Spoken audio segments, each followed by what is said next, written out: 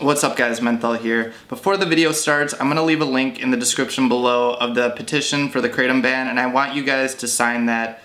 Please, please sign it. And when you do sign it, it's going to send you a verification to your email. Make sure you check your email and verify it, otherwise it's not going to count. So I just want to throw that out there right now. And it all dissolves. So I've been talking to a lot of my friends lately, the ones who have gotten married, they bought a house and they're gonna have kids, and I've noticed that the majority of them, if not all of them, are absolutely miserable and bored. And it's kind of crazy. I kind of picture it like this. So picture life as a video game. When I play a video game, I like to take it slow, I like to find all the hidden spots in the game, get all the achievements, collect all the coins, and do whatever I can to fully immerse myself and enjoy the journey up until the end of the game. Whereas my friends, for example, it's almost like they set the game on easy and just beat it right away, without enjoying the journey all the way there, by getting married right away, having kids right away, buying a house right away. And then it's almost like they're stuck in this limbo boredom stage, playing the same game over and over and over again. When the residents at my work, if you guys don't know, I work at a nursing home. When the residents at my work will ask me, hey, how many kids do you have? Are you married? Who are you married to? And I tell them, well, I'm not married, I'm single, and I don't have any kids, and I rent an apartment. They're kind of just like flabbergasted. They're kind of shocked because Darwin's licking her pussy. Because to them, back in their day, when they were 18, 19, 20 years old, they were getting married right away. They were having kids, and they're, buying a house and getting a mortgage. And I feel like back then, marriage meant so much more than what it does to our generation, or my generation, I should say. To them, it was like when you said through sickness and in health, your vows, you actually meant them, Through sickness and in health means that you're stuck with that person. Divorce is not even an option. Obviously if there's abuse and, stuff like that, then obviously it's an option. But if you're just unhappy and you're not willing to work on your marriage, I feel like my generation is just so quick and easy to be like, all right, fuck it, I'm done. I want a divorce. And then back then it was like, I have residents in the nursing home who have been together for 60 years. They share the same room at the nursing home. And it's amazing. And obviously, relationships will go through peaks and valleys, and it's gonna suck sometimes. But the worst thing, I think, I guess, I can only speak for myself, is to just completely bail on it and not give it a try and give it your all. It's like my generation has this mindset of the grass is always greener on the other side. Whereas the residents, their generation was, it's like, if something's wrong, they're gonna fix it. They're not gonna bail on it, they're gonna be loyal. And obviously not everybody, but I'm just kind of speaking like majority-wise. So I'll see my friends and they're bored and they're miserable and they're kind of just stuck in this weird state of this unhealthy marriage, and they're just regretful, I guess you could say. And they see my Facebook statuses, like I'm going to Thailand, I'm traveling to Boston, I'm, living my dream right now, and I'm enjoying the journey so much. And obviously it's going very, very slow, but I've never had such a good time in my life. I've honestly never been happier and felt so fulfilled in my life than I do now. I've come to appreciate being independent and being able to survive on my own and not depend on anybody else for my happiness or them depend on me for their happiness. It's an amazing thing, and I didn't start enjoying it until probably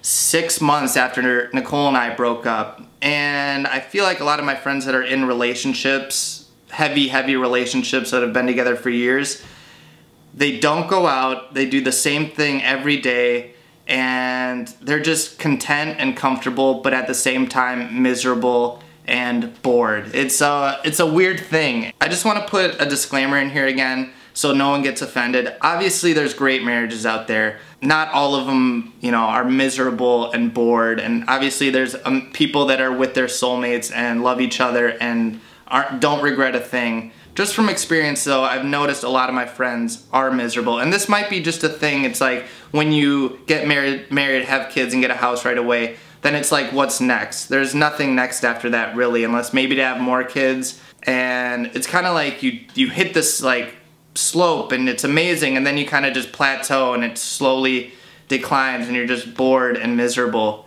I don't know, that's the only way I can kind of picture it. Otherwise, I don't really get it. Or they just married too quickly. I mean, a lot of my friends from where I grew up, it's like one girl would get pregnant or get married, and then all of a sudden all their friends would do it because it's like the thing to do, and it seems like such a fun thing. And then when they do it, they don't realize how daunting it is to do all those things. I don't know if that makes sense, but I feel like social media has a big part to play in why people are miserable. And hear me out, and I could be completely wrong, but this is just a theory I have. So with all the social media, Twitter, Instagram, Facebook, Snapchat, YouTube, whatever, I feel like there's a lot of temporary validation out there where people get this boost, self-esteem boost from people liking their photos, and you know, it's so easy to connect with people with, you know, Tinder and OkCupid and all these things, that they could be in a relationship, but then they could be on social media and just start a relationship randomly with some other person, and it's kind of like you see all these other options out there, and you kind of, if you get in a fight with your significant other, then you're kind of like, well, that's fine, maybe I'm not happy with them, maybe I want to go with this person. I just feel like there's way too many options and way too much instant gratification out there that people, it's like threatening loyalty, I feel like, is what it is. And I'm not 100% sure on this, but that's just kind of how I picture it. You know, when I'm on Facebook, or say like when I was dating Nicole and I was on Facebook, and a cute girl that I've liked for a long time likes one of my pictures, or, you know, starts talking to me, I'm kind of like, oh shit, like, then I kind of run it through my head, like, I wonder what would have happened if I would have dated this girl instead of this girl. And, you know, it's just, there's a lot of options, and it kind of messes with your head,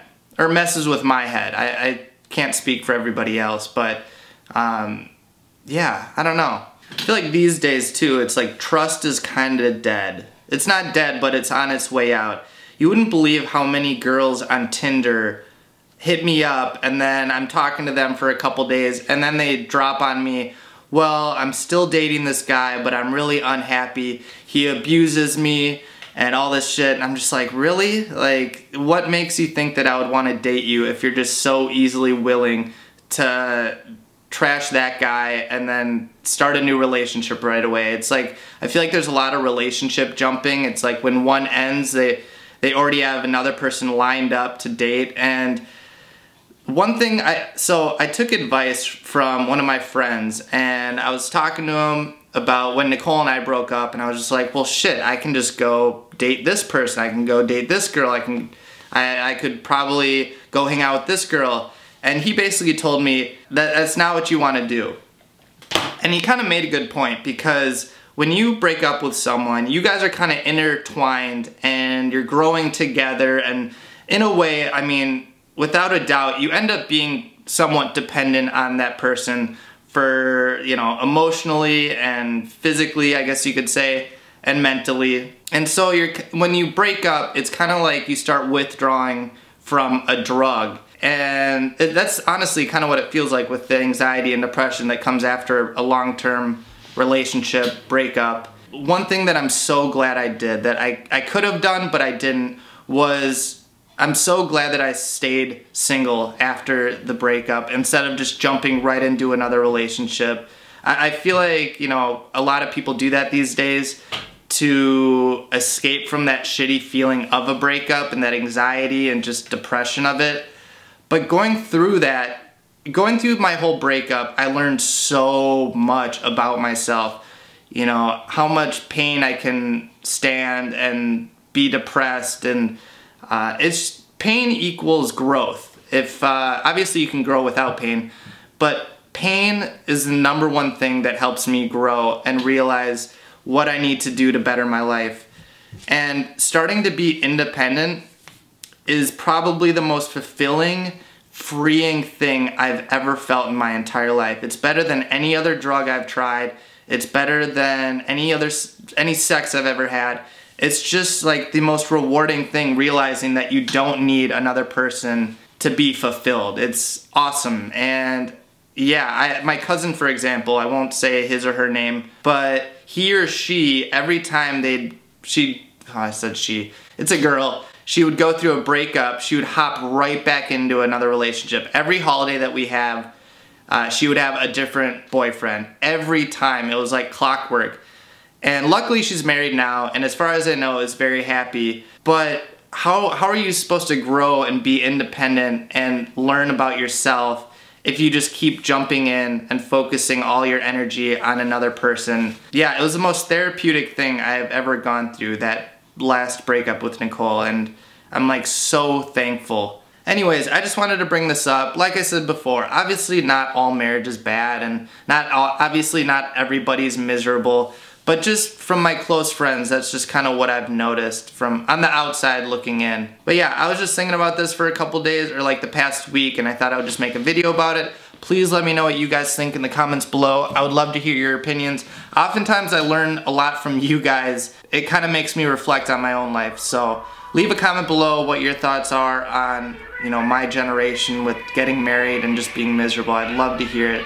You know, I'm pretty open-minded to other people's opinions. So anyways, that's all I got, guys. Thank you so much for watching. I really appreciate it. You guys are awesome. I hope you guys have a great Monday, and I will see you guys on Wednesday. Yeah. Bye. Okay.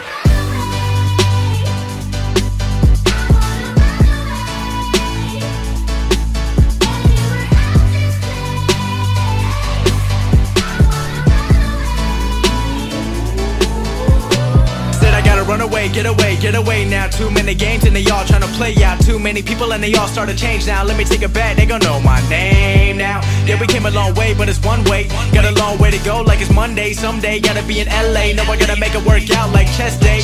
Yeah, we just young and we living, we doing it right over here. While you missing just me and my homies, we running the city. Not worry about blowing these hundreds and fifties, cause when you get caught up in money, it's fake. The happiest thoughts end up going to waste. I got all my people, they holding me down. They all coming with me when I got the crown.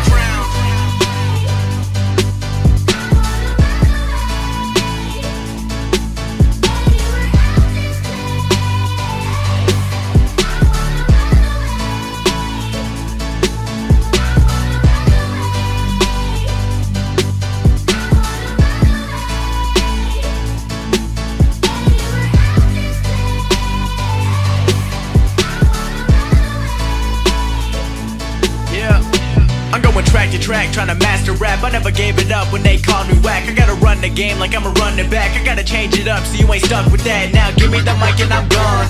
I'm hoping it ain't for too long, but I'm trying to make it all around the world. Meet the fans that put me on. You know we got it, yeah we got it. We gon' fill it up like it's a wallet. We gon' live it up like it's college. We gon' soak it up like it's knowledge, yeah.